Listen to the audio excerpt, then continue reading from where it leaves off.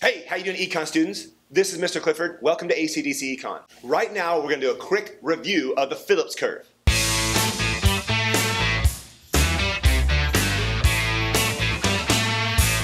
Remember, the economy can only be in one of three places at any given period of time: a recessionary gap, an inflationary gap, or at full employment. It turns out that the Phillips curve shows exactly just that. Up here we have inflation, and down here we have unemployment. In the short run, the Phillips curve looks like this. It's downward sloping. In the long run, the Phillips curve is vertical. Now let's use the graph to find the three different places the economy can be in. The easiest one is right here, which is the idea of full employment.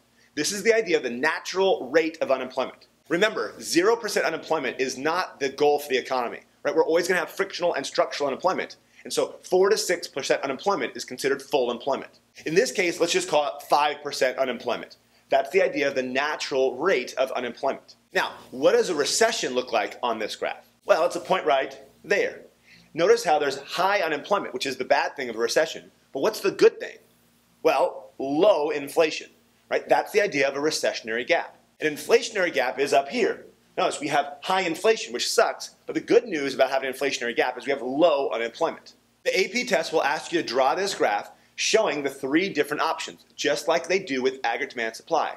The economy is either in a recessionary gap, full employment, or an inflationary gap. Hey, bonus round! Just like aggregate demand supply, the Phillips curve can also shift. So the best way to show this is by having the graphs next door to each other. Over here we have aggregate demand supply, and over here we have the Phillips curve. And they're both showing full employment. If aggregate supply shifts to the left and we have stagflation, remember higher price level and low output, we're going to be at a new point, point B. That point B is somewhere on the Phillips curve. Well, we have higher price level and low output, which means we have high unemployment.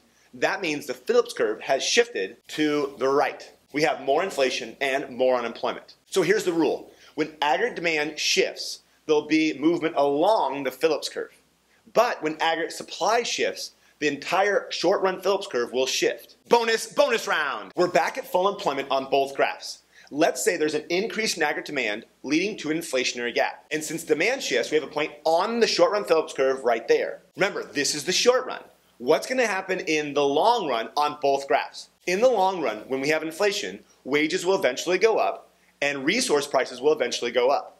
That means the aggregate supply curve will shift to the left, putting us back at the long-run aggregate supply, or back at full employment. That new point, point C, is somewhere on that graph. Aggregate supply shifting means the Phillips curve will shift to the right.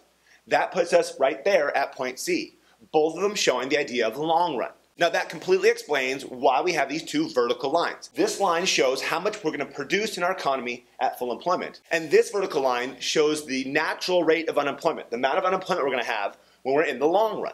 Don't forget to check out my other videos and my review app. Till next time.